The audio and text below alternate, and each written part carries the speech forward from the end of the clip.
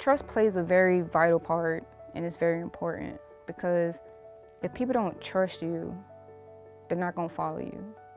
If people don't trust you, you can't lead. So it's important because you gotta have that trust between you and your team and the people in your team in order to get things accomplished, because if not, it's not gonna happen.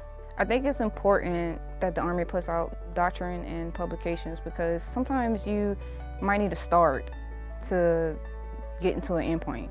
And, you know, building teams, you know, maybe I don't have a lot of great interpersonal skills, but, you know, reading the manual or reading doctrine and finding a start point to where I can develop a team helps. I was in command for 2 years, 2016 to 2018, and I had a lot of opportunity to kind of build up my detachment I was in command and get them ready to deploy. So we did a deployment to Afghanistan. It was interesting to take command, try and get that team to trust me and prepare them for the deployment. So I'm by myself, I'm flying to Hawaii, and yeah, I'm a senior non-commissioned officer or whatever, but the sergeant major and the first sergeant met me at the airport. So then it was a thing, like we would always meet folks in the airport. So the first person that you see was somebody in the unit, either sergeant major, the first sergeant, or after I got there, you saw me.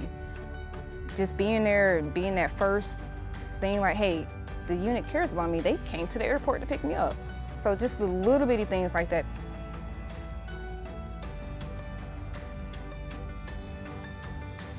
We have a lot of diversity within our directorate. We're really big on PRT in the GA, which is a great thing, and then it's built a lot of cohesion between us in the unit, so that's like our big thing. It's good to see General Dreyer out there. I mean, we all said, it's like, hey sir, they're not gonna tell you you can't retire just because you didn't come to PT today.